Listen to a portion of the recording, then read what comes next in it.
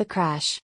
Actor Danny Masterson has been charged with raping 3 women between 2001 and 2003, the Los Angeles District Attorney's Office announced on Wednesday.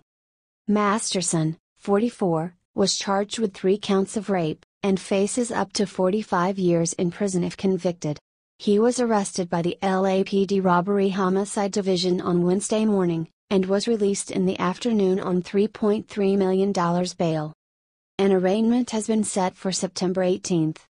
The former That 70s Show actor is accused of raping a 23-year-old woman sometime between January and December of 2001.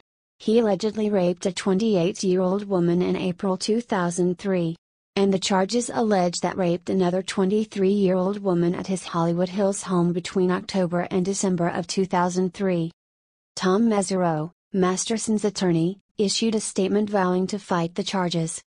Mr. Masterson is innocent, and we're confident that he will be exonerated when all the evidence finally comes to light and witnesses have the opportunity to testify, Mesereau said.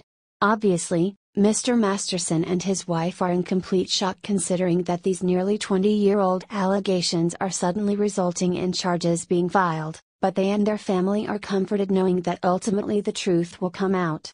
The people who know Mr. Masterson know his character and know the allegations to be false.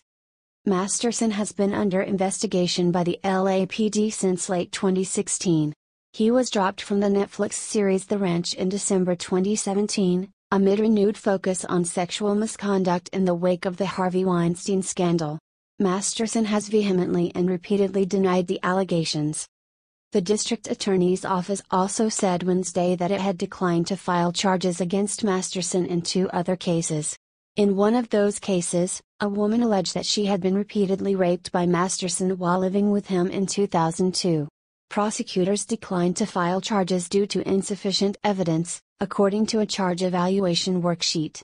In the second instance, a woman alleged that Masterson had raped her twice, once at his home, and once at hers, while she was unconscious in August and September of 1996.